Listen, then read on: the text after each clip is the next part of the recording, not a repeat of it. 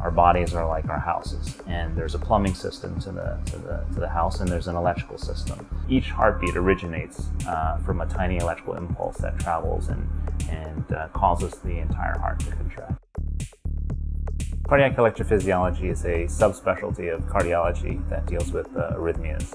So either fast heart rhythms or slow heart rhythms. As far as fast heart rhythms, there's an electrical itch in the heart that electricity is stuck in that causes your heart rhythm to be very fast. So our patient today had what's called atrial flutter. Atrial flutter is where the top chamber of the heart has an electrical circuit that goes round and round at about 300 beats a minute. If this is an arrhythmia that he continues to have that is not treated, then there is a small risk of stroke.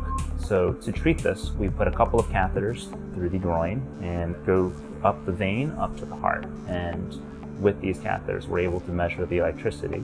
So we confirm the nature of the arrhythmia. So once we confirm the diagnosis, we burn a small sliver of tissue. With my ablation catheter, we can basically apply concentrated radiofrequency energy and draw a line that breaks this circuit.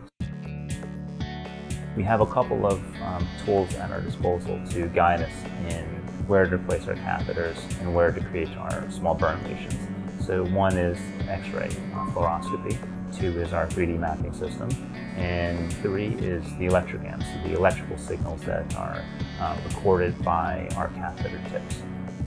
Using all 3 of those, we can really maneuver our catheter through the heart, get to the location that we need to go to, and treat the arrhythmia.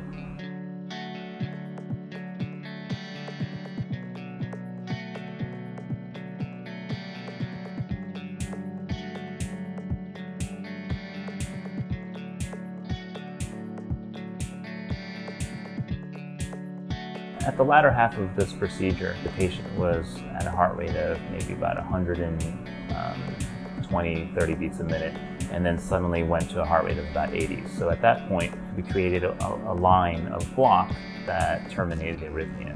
So, you know, it's a satisfying feeling that you physically cured this patient's problem at that point.